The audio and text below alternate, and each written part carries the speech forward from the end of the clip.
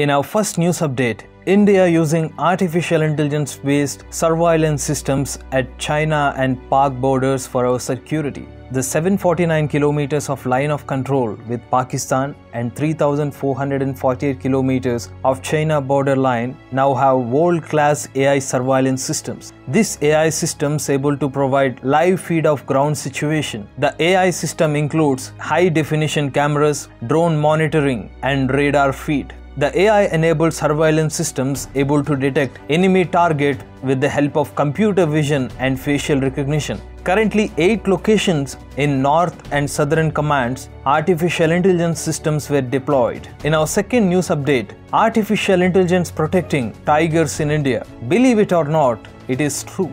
According to India's National Tiger Conservative Authority (NTCA), about 3,000 tigers were alive in 2018. Now, NTCA using artificial intelligence to protect tigers. For that, NTCA captured 3,48 lakh images of tiger region forests, which is spread over 74,000 kilometers. This huge amount of image data is fed to artificial intelligence algorithms to find out which areas tigers are frequently visiting, and by the patterns analyzed by artificial intelligence gives maps to tiger rangers for accurate monitoring to save tigers from hunters. So artificial intelligence helping animals as well. In our third news update, Telecom Regulatory Authority of India (TRAI) released a notification to collect public views on the adoption of artificial intelligence and big data to improve telecom services such as 4G, 5G and network securities. The title of the paper